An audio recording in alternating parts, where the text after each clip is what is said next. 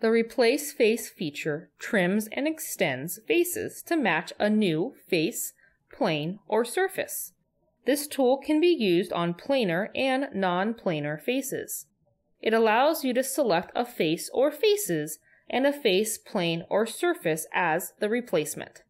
For example, if I want to replace these curved faces with this planar face so they are the same depth, I will use the Replace Face feature in the Direct Editing toolset.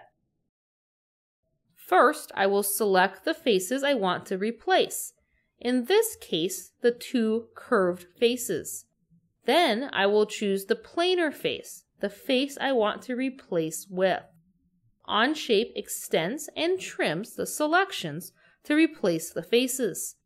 Let's include the center curved face as well.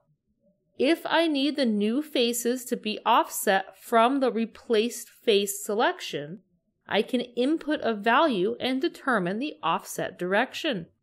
Replace face can also be used to make faces flush to one another, like in this example. The face or surface being used to replace must extend past the faces to replace. For example, the circle used to create this surface is tangent to the sides of the block. If I try to replace the face of the block with the curved surface, it is only possible in one alignment direction. This is because the curved surface does not extend beyond the faces being replaced in the opposite alignment direction. Let's adjust the sketch to make our curved surface larger and try the Replace Face again. Now I can replace the planar face of the cube with either alignment option of the curved surface. The Flip Alignment checkbox is not often needed, but when it is, it will adjust the alignment between an aligned and anti-aligned position.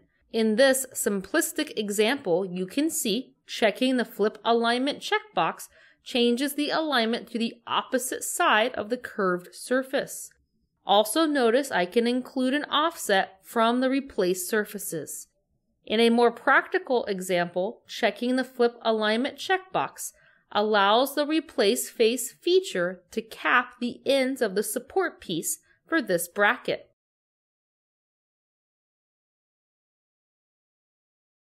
Let's finish this model by applying a Boolean feature to union the support and bracket together to form one part. Replace Face is a powerful feature allowing you to manipulate faces and surfaces of native and imported geometry.